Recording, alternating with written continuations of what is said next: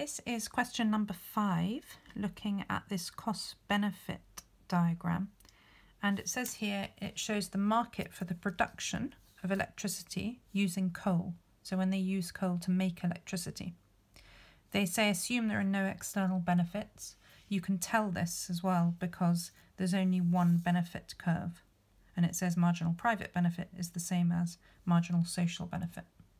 So all we've got is external costs, and that's why we have the marginal private cost curve and then also a marginal social cost curve. And they want to know which of these can we infer from the diagram. So before we even look at what the possible answers are, let's just establish the free market equilibrium .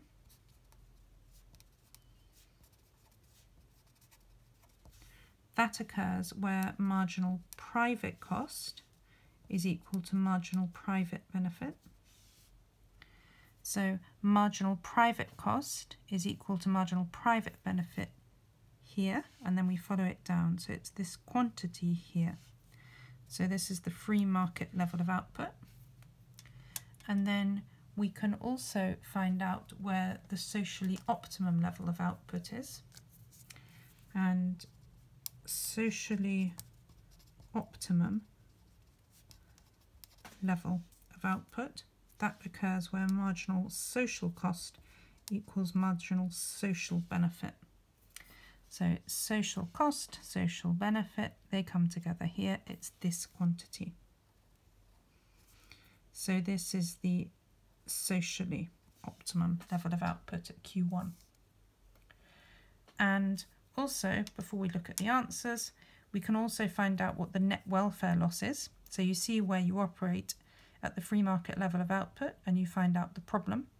The problem is that this level of output, the marginal social benefit is down here and the marginal social cost is up here. So this triangle here is the net welfare loss. So now that we know all of those things, we can see what the right answer is. So A says at the free market equilibrium quantity, the marginal social costs exceed the marginal social benefits. That is true. That's why we've got the net welfare loss. At this level of output, the marginal social cost is this much. If you read it across, it's up here. And the marginal social benefit is this much at PE. So it looks as if this is right, but you need to check the other answers in case. The area of net welfare loss at the free market equilibrium is given by the area X, Y, Z. That's wrong.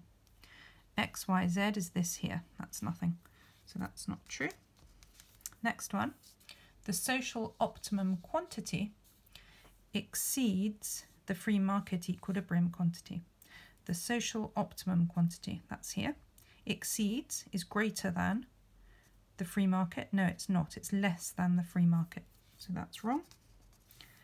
And the last possible one, an increase in the quantity from Q1 to QE, from here to here, will reduce the net welfare loss. It won't. The further we are over here, the bigger this net welfare loss. The closer we are to Q1, the smaller the net welfare loss. So this isn't true. So we were right. The answer is A.